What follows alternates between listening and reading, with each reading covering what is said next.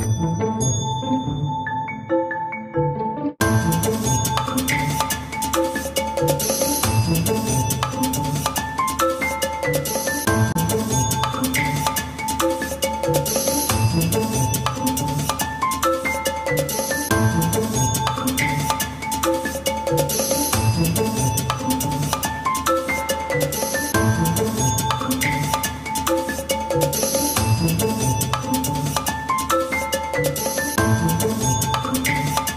I'm hanging out in Harlem on 116th Street, also known as Little Senegal.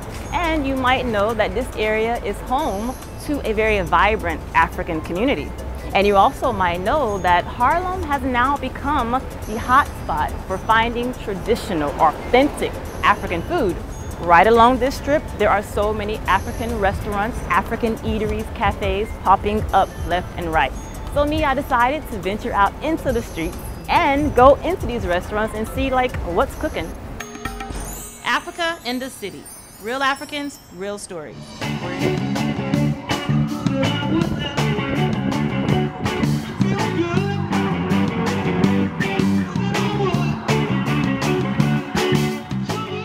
During the 1980s, an influx of Senegalese immigrants to New York City's Harlem helped create what is now Little Senegal. Senegalese of the Islamic Murid faith were amongst the first to relocate to the central Harlem neighborhood, which at the time was infested with drugs and crime. Today, Senegalese, Ivorians, Somalis, and a plethora of other African immigrants in general are providing New York City's African community with a taste of home.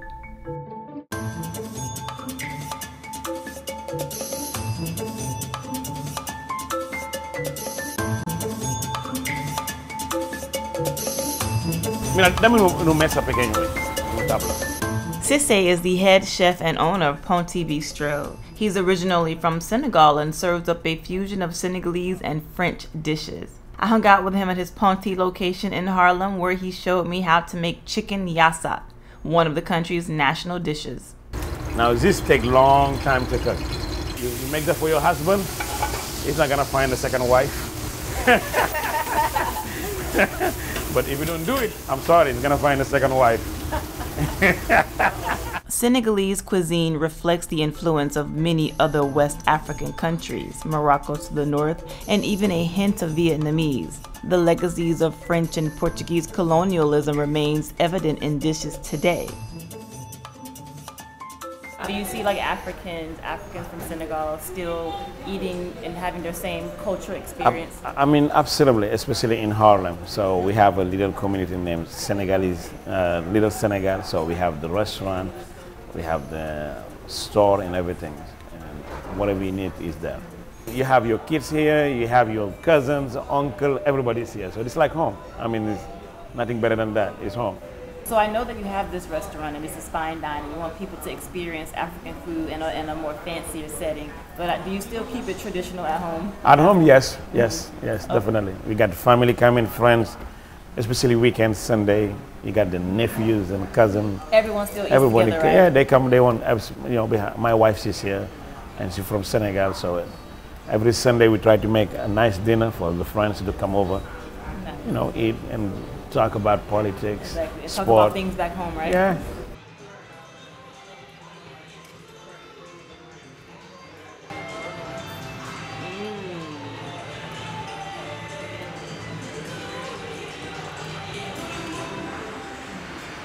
Wow.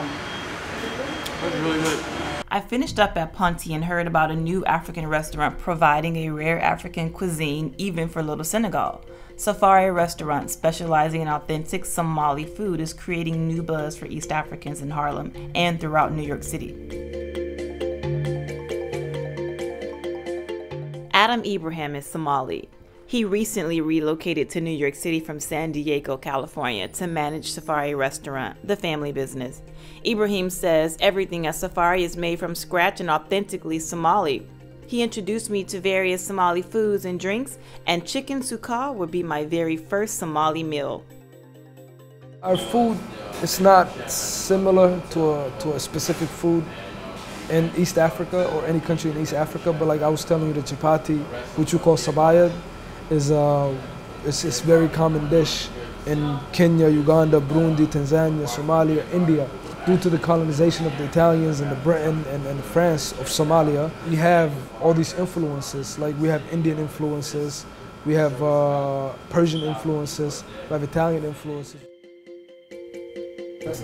This is a vinto. This is a dish, I mean not a dish, but a beverage that we have in Somalia. It's sort of how people do hibiscus, our form of hibiscus. Very good, actually. There used to be a saying around where it's the fact that it's red, right? We would say that it also increases your blood, just as kids, you know what I mean? So we would tell our mothers, hey, get us some more vinto. But it's, you know, so about that much of vinto. As much as I've ate Somali food elsewhere, particularly in Minnesota, even in San Diego, and the places I've been to, I have never had the kingfish since Somalia, which we have on the menu at the moment, until I came to this restaurant, until we opened this restaurant, and our chef prepared it for me, and it took me back. It took me back to my mother and my mother's cooking. Kingfish is a native to our waters in the Indian Ocean. As you know, Somalia has the longest coastline in Africa, so that it gives us a much appreciation to go into the seafood world, you know, and so a lot of people from the inlands don't dive into seafood much, but just the coastal Somalis. So I'm from Mogadishu, which is the capital of Somalia.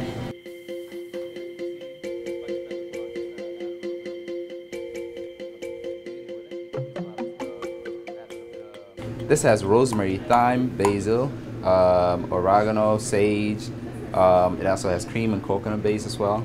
So it's a lot going on here. This is something directly out of Somalia. Since our food is a fusion. If you never had Somali food before, I can't say you've had it all. Yes, come check us out. And voila. We don't say bon appetit, but we say asho in accent, and that's how we serve it up. It's good to see East African establishments, you know, flourish. Are there many? No, there aren't any. This is the only one I know of in New York, outside of maybe DC, but this is the only one I know in New York. So next I'm waiting for Kenyan. I finished up my chicken sukkah and took the kingfish to go. I was heading back west to indulge in some fufu.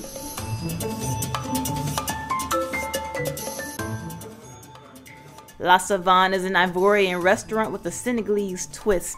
Dembele is a native of Ivory Coast and has been in business for nearly 7 years.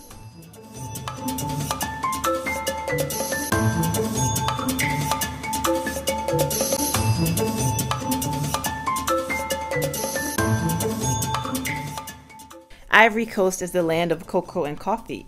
The country is the largest producer of cocoa in the world. Fish, cassava, and plantains are staple meals, with many other dishes being similar to other West African countries. He's cutting the onion, trying to make a sauce. Okay. Yeah. This is the sauce, right? This is the sauce of it. Okay. That's a mix of green pepper, red pepper, and onions, Okay. and tomato. I see. You know, that's it right here. That go for poisson and lamb shank. Okay. We do the lamb shank, and we do like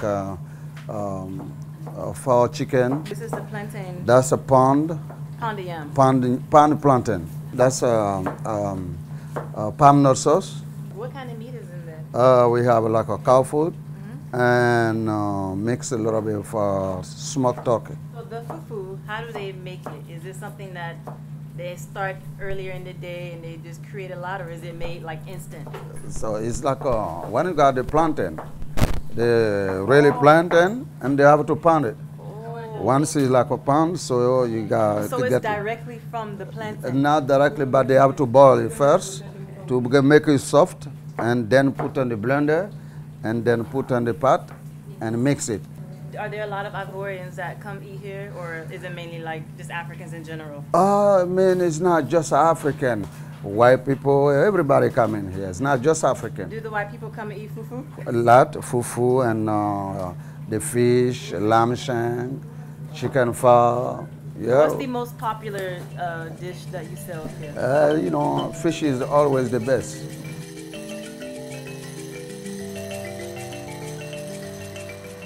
To eat the fufu is, you gotta be before. And usually when we are like back home, We don't use a fork. We don't use like a spoon. Exactly. So I We use, shouldn't use this, right? yeah, but if you want. But you know, here in the United States, that's different story. But back home, we use like a finger and cut it by a piece, plug it, and shred. Yeah. I have a friend of mine, he's an African American.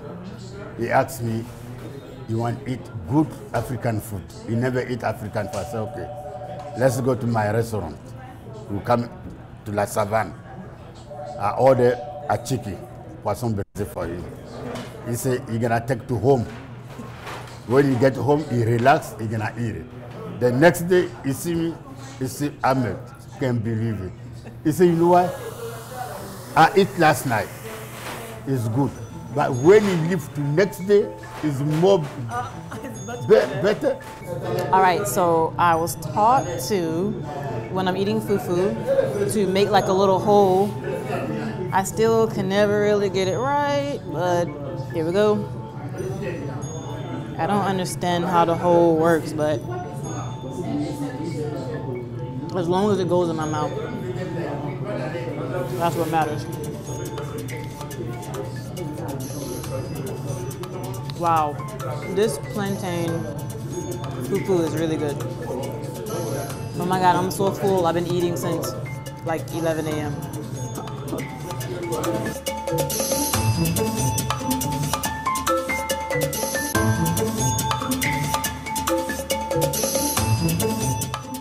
So it's been a very long day. I had Senegalese food earlier. I had chicken yassa over there. I just finished eating some fufu and palm oil sauce. They call it futu in Ivory Coast. Who would ever thought that?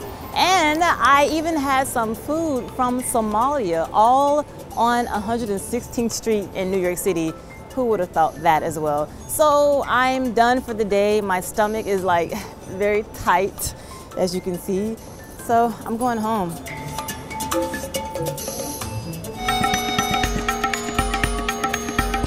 Africa in the city. Real Africans, real stories.